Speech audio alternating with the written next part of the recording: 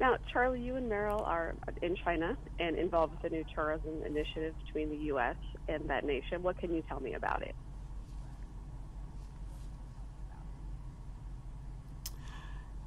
Sorry, can you take that one? Oh, yeah, for sure. We're here in Beijing celebrating the 2016 U.S.-China Tourism Year with Visa. We're very proud to be a part of Team Visa and this incredible initiative. We get to travel the world all the time for skating events and other things like that, but to be here and get a chance to not necessarily be on the ice, but to see the sights, celebrate the history, and what a great place China is to come to is really an honor for us. I mean, both of you can answer this one. What's your favorite place to visit in China? I actually can't hear. Okay, our favorite place to visit in China, you know, it's interesting because we're fortunate enough to get a couple different places in our visits to China. We've been to Shanghai, to Beijing, and I think getting a chance to really tour different parts of the country is so important because you really get a different taste of the cultures and what it's like in different parts of the country. But I think our favorite place in China is probably the Great Wall.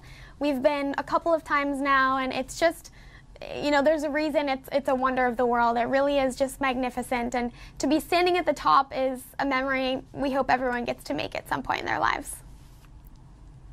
Now, I understand there's an event at the Great Wall coming up. Could you tell me about that? That's right. Charlie and I are going to be leading a group of American tourists to the top of the Great Wall. We're going to warm them up a little bit and then have a hike to the top where we'll have a champagne toast, celebrating what a beautiful place this is to be. And we know everyone's really excited, and we just can't believe that this is an opportunity that we get to have. So very honored. Sounds awesome.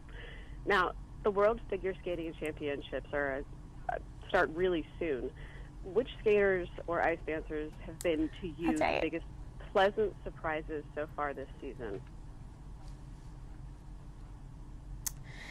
This season, yeah, I mean, I think we're definitely partial to the ice dance event. It's our passion. It's something that we love. And I think that the ice dancers have really been doing an amazing job the last couple of years, not only internationally, but in particular, our American skaters we're always very proud of. Maya and Alex Shibutani are the new national champions, and they've really stepped it up this year. And we have a couple of other incredibly strong American teams as well. So leading into the World Championships, I think it's going to be a really great competition. Now, I've heard you say many times in recent history that you're leaving the door to competition open still.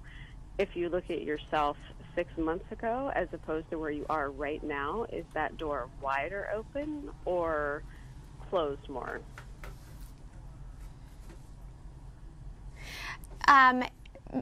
Would you say that after that's a tough question. That's an interesting question that we haven't actually been asked before. But in terms of whether or not the door is wide open to return to competition, or if we feel like we wouldn't be ready to go back to competition, how do you feel about that? Yeah, I mean, it's almost for us, it's more of a mindset, you know, and it's kind of, I mean, it's a tough call, right? I mean, we've had so much success, and we've been through so much, and recognize what it takes.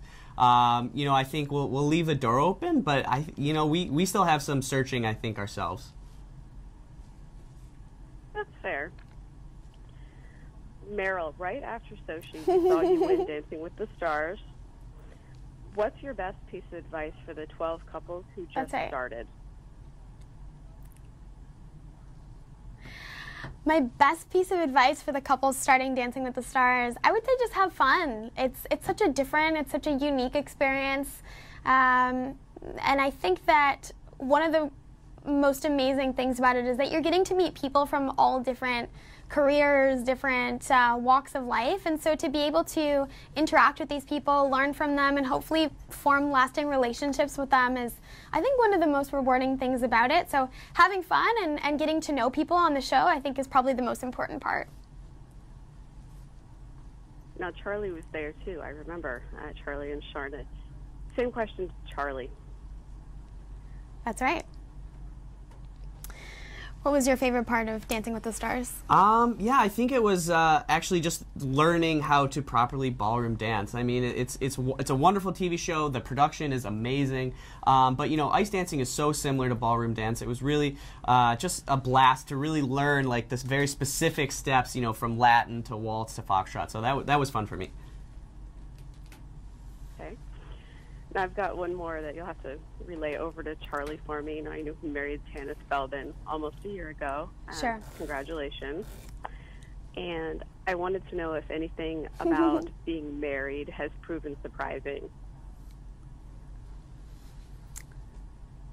Has anything about being married surprised you?